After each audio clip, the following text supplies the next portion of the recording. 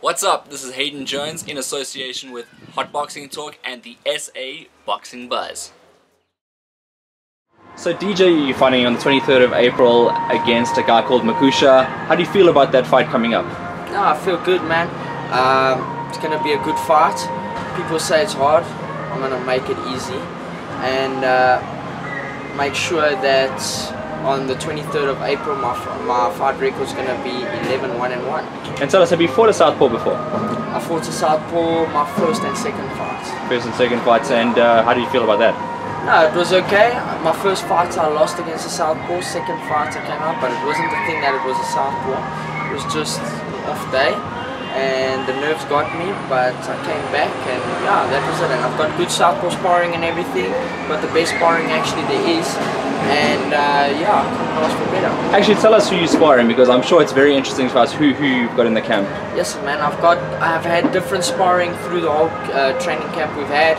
I had even of our orthodox guys that were helping me out trying to go southpaw. We actually had even Thulani here. I sparred with him twice. It was truly amazing. And I've got Maruti Matalani that I'm sparring with. I've got Piwe Konko. I've got Iviwe.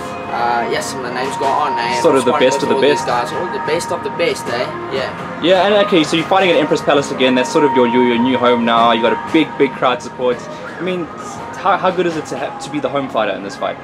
No, that's what's nice. I love Empress Palace. It's great to fight there. I mean, it was always my dream to fight at Empress Palace as a pro. And yeah, it's like you see dreams come true, eh? Dreams come true. And yeah, so your record is 10 wins, 1 loss, 1 draw. Do you look at your record much, or you just fight?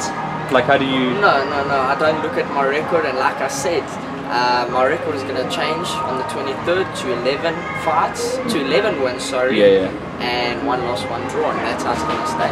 Okay, so have you had time to kind of watch your opponent, see what he's like? Have you taken any notes? No. Without giving away too much, I mean, what are you expecting? No, I don't really know my opponent. I know he fought my second last opponent. Yeah. And that he beat him, and that's all I know about the guy I'm fighting now. I don't know how he fights or nothing. All I know is that he's a southpaw. I mean, news from East London, obviously they're very confident. They think this is the guy. You obviously here, you're the guy in Johannesburg. It's like kind of a East London versus Johannesburg thing, and you want to put it to bed that you're the best between the two of you. Oh, well, there's always expectations of someone, and there's always talk about how great someone's going to be, but they don't know how good I am. I'm going to show them on 23rd of April. Yeah, absolutely. So that's about it, DJ.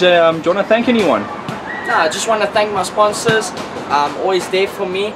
Eastern's Hydraulics, CNE Engineering, and Aurora Designs. Uncle Eric over there, and one more, and RDG. RDG. Yeah. Thank you very much, guys.